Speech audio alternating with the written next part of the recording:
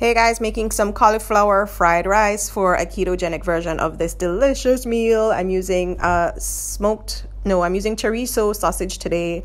Of course, we start everything with butter. We add in our onions, garlic, and scallion, green onions, spring onions, whatever you call them where you are. Throw in your sausage, get it nice and brown before you add anything else. You want to just allow that to go for a minute.